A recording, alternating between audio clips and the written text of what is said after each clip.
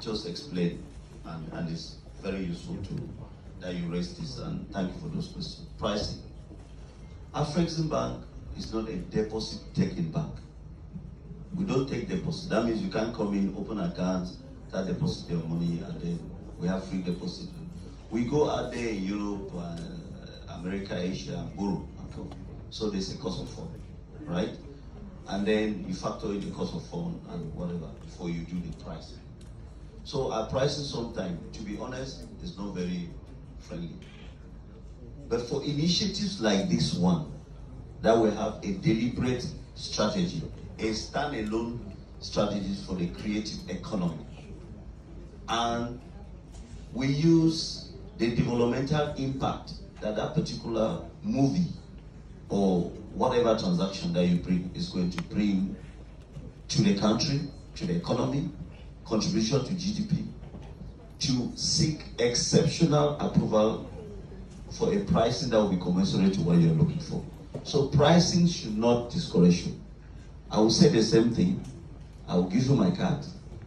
In Anglophone West Africa, I'm the one responsible for anything that happens in Nigeria. So if you speak to my people, remember I said some of us, we don't understand it. And I'm not going to pretend about it. We don't understand it.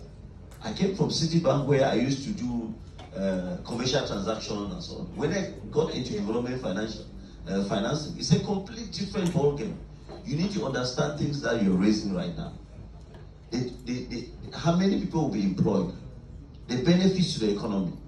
And that will justify why we should get you an exceptional pricing that will make you make a profit so that you can continue coming back. Right?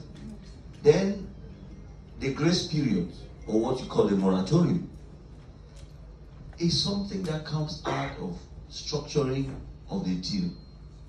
Once there is a justification that you need time to produce, you need time to market, before you will start selling, there is no reason why there will be no grace period. Okay?